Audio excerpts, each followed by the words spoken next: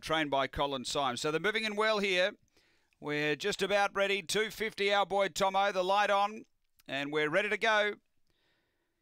Race 6 of the night here in Adelaide. They're racing. Very good pace early, our boy Tomo. They're trying to go with it. Alinga Tiana got squeezed, our boy Tomo.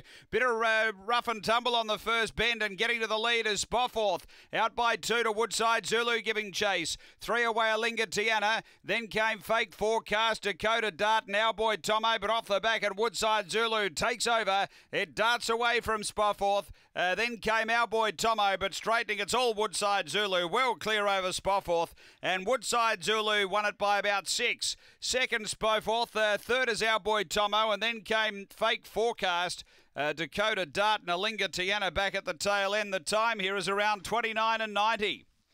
Big win. Woodside Zulu was able to posse through nicely when there was a bit of trouble in front, and has been able to go 29:87. That's a big run PB for Woodside Zulu. Has been really strong to the wire. Second going to 1, Spoforth for Ben Rawlings, and third to 4, which is our boy Tomo for Troy Murray.